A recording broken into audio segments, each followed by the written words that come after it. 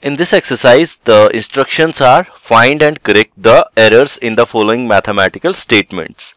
So question 1, 4 times x minus 5 equals 4x minus 5. So we have to first identify the error and then correct it. So 4 times x minus 5.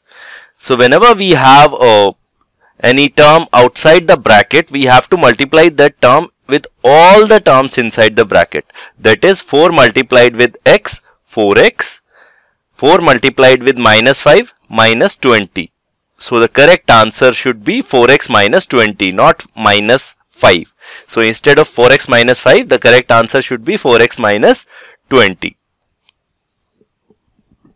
To learn more about how QMath can help you crack school and board exams, explore QMath Leap, a live online classroom program run by highly experienced and committed teachers.